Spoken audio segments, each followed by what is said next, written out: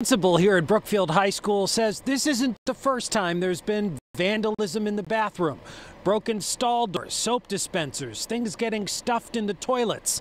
But it is the most egregious example. Just 20 minutes after this tampon dispenser was installed in the boys' room of Brookfield High School, it was ripped from the wall. They already have like the nurse's bathroom and they have an all-gender one, so I don't really care, but it's just not that big of a deal. Student Alistair Gall tells Fox 61 he thinks there's more important things to talk about than bathroom vandalism. We've been doing that for like the past 3 years. I just feel like it's kind of getting blown out of proportion. Brookfield High Principal Mark Belanda sent this message to students and staff saying he was disheartened, dismayed, and disgusted.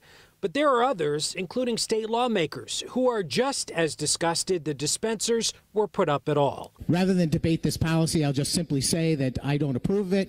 I don't believe that it's good public policy. The constituents in my district have expressed their dismay over it. The installation of tampon dispensers is the result of a new state law pushed through on the final day of a legislative session. The law states boards of education shall provide free menstrual products in women's restrooms, all gender restrooms, and at least one men's restroom.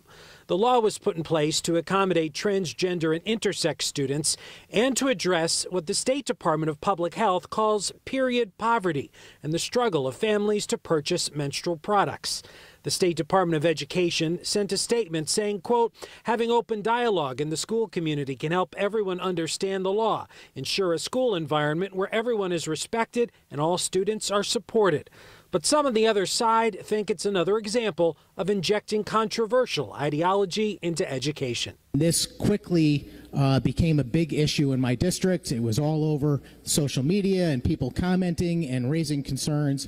Brookfield police also showed up at the school today. They say out of concern for student safety, the school will reinstall the tampon dispenser.